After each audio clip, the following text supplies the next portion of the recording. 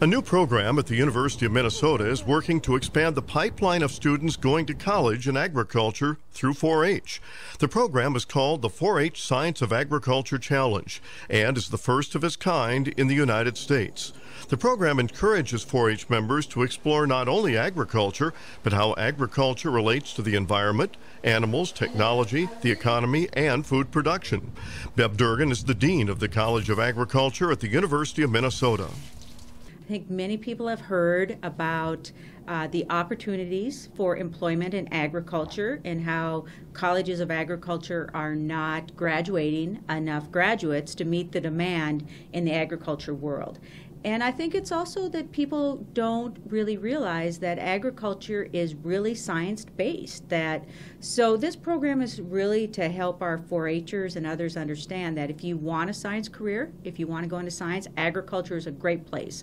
Durgan says that less than 10% of ag students return to the farm, but still are very connected. Here in the University of Minnesota and other upper Midwest is that over 80% of the graduates from the College of Ag are able to find a job in their career choice within 6 months.